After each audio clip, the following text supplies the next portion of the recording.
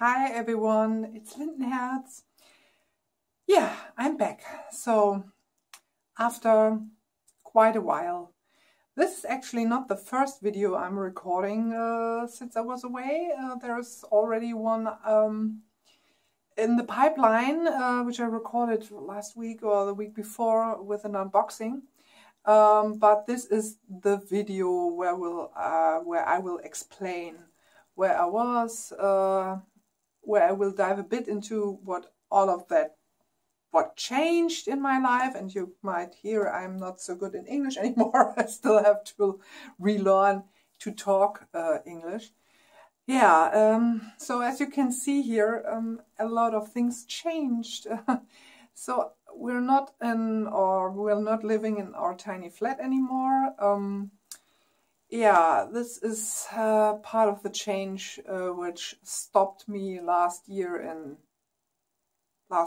summer to record further videos or new videos because there was something happening in my family or in the family of my husband. His father got sick by the end of July and had to go to hospital for further check-ins, and there they found out that he got fatal cancer, so the last stage, so to speak. And we brought him home and nursed him here. The whole family nursed him, which was really impressive to see, because it's not normal anymore, sadly, that old people or sick people can die at home. And that's what he was, he had the privilege to do that, if you can talk about privilege in this case. It was 3 weeks or so until he passed away, and it was an intense period of time. And but after that all the big work started, because we knew, okay, we will inherit the family house with my sister-in-law. So we're sharing house together. We're in the basement, you could say basement, Erdgeschoss, and it's not the basement. So she's living upstairs and we're downstairs, so to speak. And where I'm recording this is my personal private witchy room now, which is in this is in the basement, so in the cellar, so to speak, cellar. And I renovated that room last year. It was full of stuff before, but then I started, and with the help of my husband, we transformed it, and now it's my witchy room, my refuge, my little den, my crafting room, etc. I'm having a bigger altar space now, much bigger than before, and still I still have a problem with space, so beware when you give me space, because I'm spreading everywhere my stuff. Well, anyway, it's still fabulous to have this big space. So it was, I have to be honest, it was hard and sad for me to leave the tiny flat. It's, like I said, it's perfect to have more space. But what I created, and also my husband created there in the tiny flat, was a home of our own making. This place here is still in the making, so to speak. We didn't do a lot of things, so we rearranged certain furniture, brought in our furniture, threw away old stuff that nobody wanted anymore, and still there is more room for creative endeavors, so to speak, in terms of living space and how you want to make it more your own home. Still, I miss the tiny flat, really. I have to admit that. And when we had to cancel our contract, do you say that contract about when you're renting a flat? I'm not sure. when we yeah, cancelled it, I had a good cry that night after, and yeah, so this was one of the changes, and it was stressful. Last Christmas and last Yule, it was very stressful because we had to renovate the old flat and move our stuff here and so on and so forth. Well, after that, the next hard stuff hit us, and especially me. Some of you might remember my dog Lily, which was already an elderly dog when I started YouTubing, and you might have seen her in various videos and photos and stuff, maybe also on Instagram. And those of you who follow me on Instagram will know a bit more that she started to really get old, so to speak, by our last vacation on our beloved North Sea island. She started to get really having problems, and I guess by February we knew that she has had arthrosis. Do you say that in English? Is it the right pronunciation? So she wasn't able to walk anymore really properly, and you started to see that her spirit was fading away. So she became less and less, and it was, gosh, it was so hard to witness this. It was so hard, and it was heartbreaking, and I had a good hearty cry, and realizing and accepting it, that this would be the final stage of her life, that I won't. It was quickly clear that she wouldn't make another year, and so the last, especially the first half of 2019, was nursing my dog. And maybe some people who don't have a dog think, yeah, okay, it's a dog or something. But it was hard to witness this and to deal with this, because she was always so very alive, for so long. So she started getting older, so to speak, didn't want to go out anymore when she was around, I guess, 16 or something. So before that, everything, she was wild at heart. She was like a little puppy sometimes, but then she declined quite fast, and yeah, and she made it almost to her 18th birthday, not really fully. So last May, on the 13th of May, we had to help her over the Rainbow Bridge, yeah, so to speak, because we knew she wasn't able to live a good life. So the quality of life, or the quality of living, was not there anymore, and we had to put her to sleep. And but it was here, it was in the garden under the cherry tree. It was great, beautiful spring day, and I with Henrik, together with my husband, we prepared her grave, and I buried her with linden leaves, with hazel leaves and lilacs that were blooming that day, and also with hawthorn, with flowering hawthorn flowers and so on, and with her beloved toy. And it was quite fast, but it was hard. It was quite hard, because almost 18 years she was with me, since she was 8 weeks or so, and it was hard. And I promised myself, even before that I wouldn't have another dog before 2 years would have passed. well, I should have known myself better, because Lily was my second dog, or Lilith, and before that, my childhood dog Monja was with me for 13 and a half years. And after that, it only took 4 days or something until I got Lily. And it was okay back then. I had struggles with that at the first, and I wasn't sure to keep Lily and so on. But then it turned perfectly well, and it was super cool, and I loved her to bits.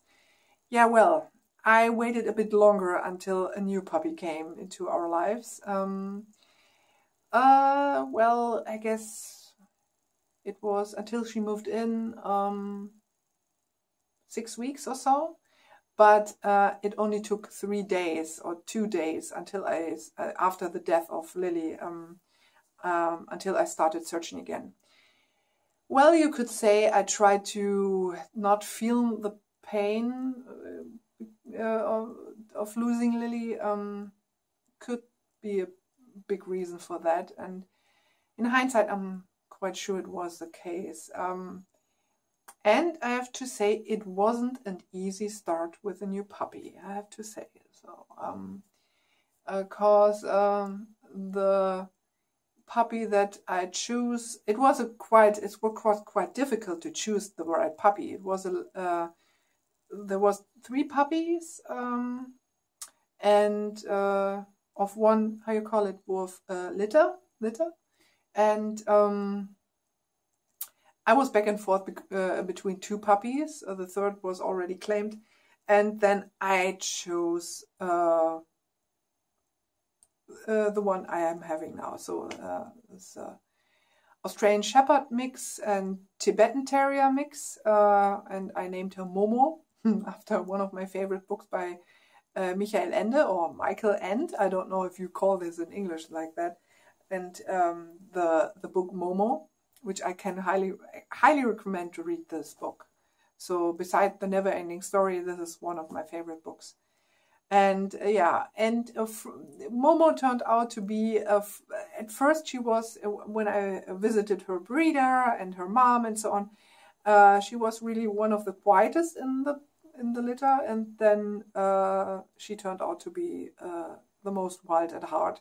I'm not sure about her other siblings, other 2 sisters. From what I've heard, they are quite wild as well. So, but it hit me. It knocked me off my feet, so to speak, and I really suffered the first weeks from, and I never knew that this is a thing, from puppy blues. This is a thing, and you really can get a lot of information about that, especially in English, not so much in German, but in English there was a lot of information about puppy blues. So the regret and the overwhelm of responsibility, and it was hard. It was really hard. And in addition to that, she started to be a little land shark. So a little plushy monster with very sharp teeth. So everyone who has a puppy knows about the pain of baby teeth, dog's baby or puppy baby teeth. And it was the case. And it took a while to, I really was often regretting and thinking, was it the right choice? Was it the right thing to get a new puppy? And I knew now I can ask myself that over and over again, but I made the experiences now with her, and I made it with made my experiences. And I would have had that if I wouldn't have chosen a new puppy. So it's bullshit to ask myself questions if I would be happier without a dog. So it would have been quite sure that I would still search for a new dog, even if it would have taken longer. If that makes sense. My crappy English. So. Anyway, it's getting better. And I've learned a lot of things now with the new puppy, especially because I thought to myself and said to myself, I will do it better with this puppy, because with Lily it was okay, but it would have been great if I would have visited dog school or something. It wasn't available, so a puppy school or something, a puppy kindergarten, when she was little. But with the new dog we wanted to do that, and it is really a great idea to do it, because she is a wild child, a wild fire spirit, really. Maybe it's her Australian Shepherd blood that is in there. Although her mother was also an Australian Shepherd mix, very much Australian Shepherd looking or look-alike. But her father was a purebred, so a purebred Tibetan Terrier, and they're not so wild, I've heard. It's a new breed. I've never heard before of them, but well, now I have a blush monster. She has learned bite inhibition, as you call this. Now she's not nibbling at me, my fingers and stuff anymore. But my husband, because he wasn't that consequent with her. But it's got better. But still, she is quite a child to a dog child to. It takes energy. It takes energy, and I sometimes need my time out. So this is actually my time out now, and the dog dad is now taking care of her and keeping her occupied, and so on and so forth. She's now 6 months old, and she's with us since she was 8 months. So she came to us the day after the summer solstice. Yeah. And well, it was quite a journey, yeah. And I have to say, I'm up until now, 2019, and the second half of not necessarily the second half, so 2018 and 19 for now, proved to be quite exhaustive, so quite overwhelming. I've learned a lot. This is definitely what it's really I've learned a lot. I've put it like this. And new things, new revelations, some revelations that were hard to swallow.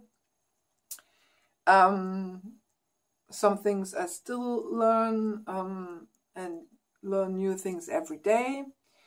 In terms of puppy training, and it's really awesome to do that, and seeing that learning how to control your body language can have an influence on your dog, and this is something would have been great to do that with Lily as well. Well, now is the time to do it better, or do it in a different way. Yeah, so this was quite 1.5 years. No, not necessarily 1.5, 1 year, so I should say. That was quite hard. Last year was also the year where I got a bit more aware of my privileges as a white person. Started to get into the into anti-racism work. Last year in summer, I participated in a really unique, and this was really a challenge. This is really what I would call a challenge in its exact wording. It was called Me and White Supremacy. It was hosted by Laila Saad on Instagram, and back then her old Instagram name was White Mystic Woman, and this was really an intense time to get more into anti-racism and to face my own inherited prejudices. So that are culturally influenced, that are influenced by living in a predominantly white society, here in a white neighborhood, predominantly white neighborhood, and what this makes with me, that racism is nothing for, oh, you're a Nazi or something, or you must be a bad person. I'm not a bad person, so I cannot be racist. No, that is sadly not the case. You can also be that and be a nice person. And it was hard to face that, but it was really eye-opening in a good way, and also in a hard way, so in both ways.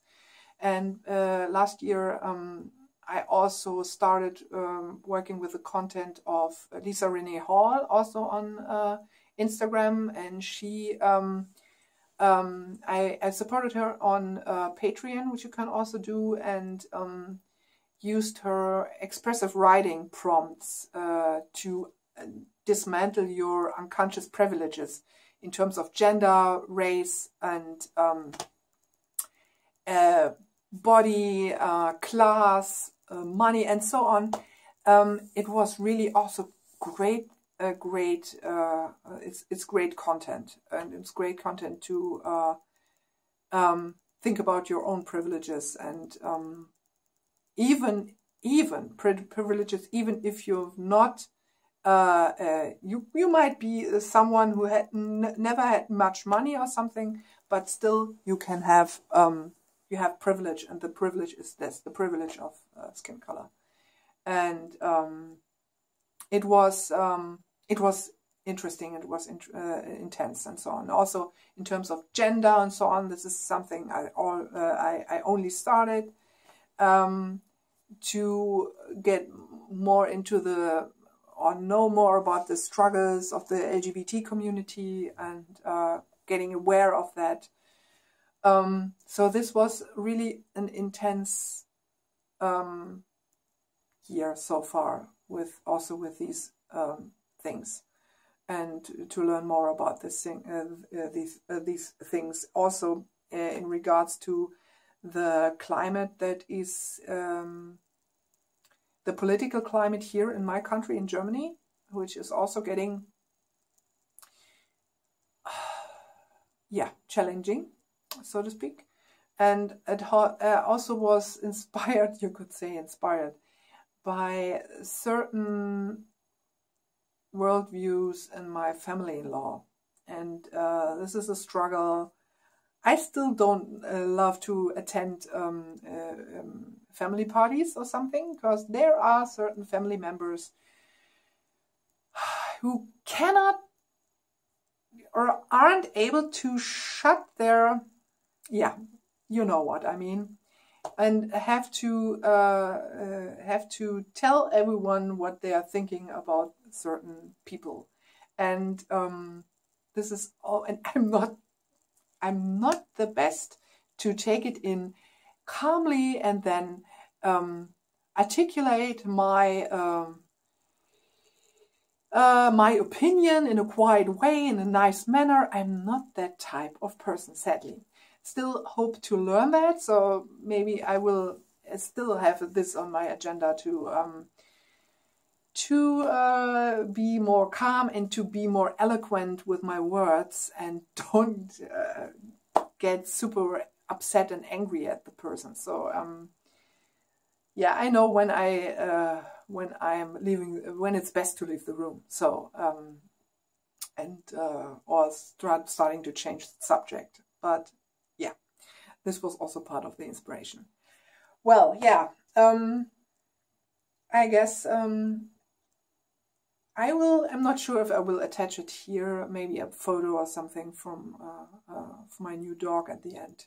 Change subject again at the end, to be a bit more lighter at the end. Or if I will make a little video, will make a little collage video of all the little things I've recorded of my puppy. And I also try at one point, maybe I will be strong enough, I will make a little, I wanted to make a little music video of my favorite moments with Lily. So this will also be part of yeah, part of new YouTube videos.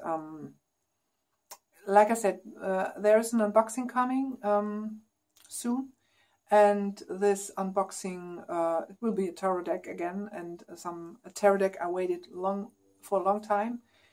I've also told you in the video that I have ideas for new videos, and but I'm not sure how and when I'm able to make it. Not how, but when I'm able to make it, because I'm living now in the family house. It's not always quiet. Sometimes you might hear something here because the windows are not too thick here in the cellar, and sometimes you might hear this, or if you hear some kind of flushing noise, this might be the toilet upstairs that you might hear through the wall, or coming through the wall, this sound. And well, yeah, and at one point I will give you a tour of my room, but at the moment this area looks most pretty. The rest is creative chaos, so to speak. So yeah, I'm happy to be back.